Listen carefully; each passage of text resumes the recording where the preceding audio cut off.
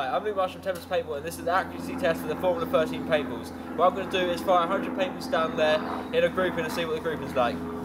Okay then.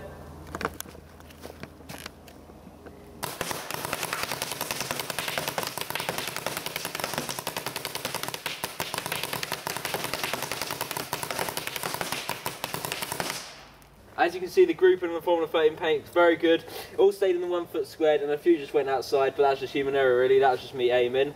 This is really good for Woodsbourne scenario. Also, it's very good, it's very hard to wipe, so like no cheaters, like that's quite hard to wipe off. So I'd recommend this. Thanks for watching, please subscribe to Tempest PV, bye.